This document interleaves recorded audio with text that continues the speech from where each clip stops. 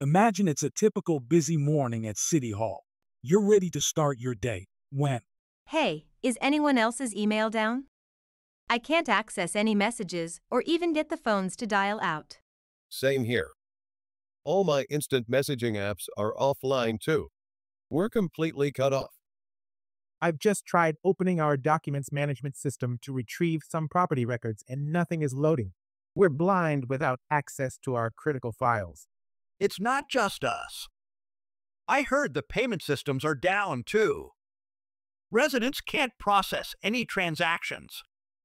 This is a mess.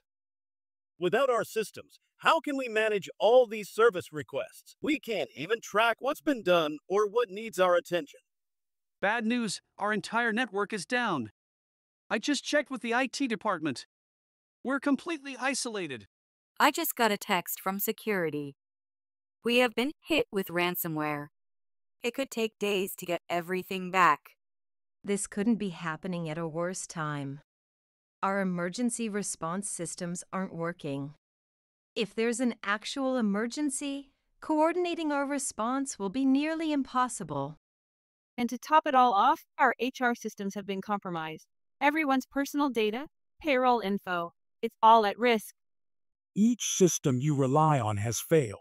Communication, resources, and operations all compromised. So now, it's up to you. This is more than a simulation. It's a lesson in resilience. You're not just responding, but redefining how to operate through the digital age's toughest challenges. It's a test of your ability to adapt, communicate, and lead under extreme conditions.